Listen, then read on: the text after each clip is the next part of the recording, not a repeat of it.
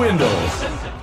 Hello everyone and welcome to day 30 of the December 31. Today we'll be taking a look at Transformers Kingdom Pipes.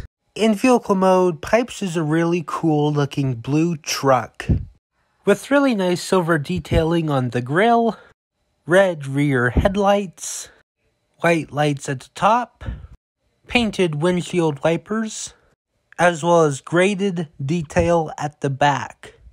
And seeing how this is a repaint of Huffer, there is still a visible gap from the side.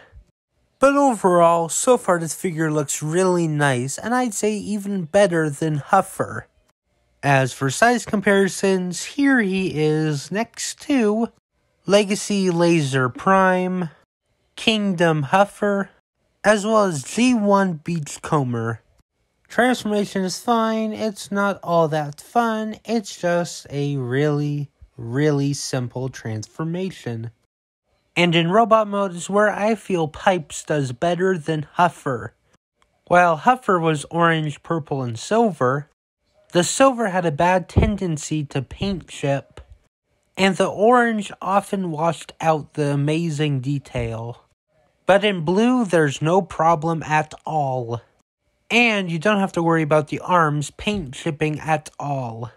I especially like the redesigned head and chest. The simplified looks way better than Huffer's.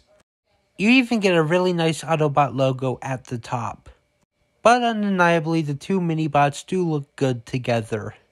And while I will always despise Huffer for his paint chipping, I'm glad they fixed a lot of issues with Pipes here. As for size comparisons, here he is next to Kingdom Huffer, Legacy Cosmos, as well as Legacy Elita 1. As for my final thoughts, I think that Pipes here is the superior version of this mold, but let me know what you think down below. As for me, that's all I have for you today. Remember to like, comment, and subscribe, and I will see you all tomorrow for the last day of the December 31.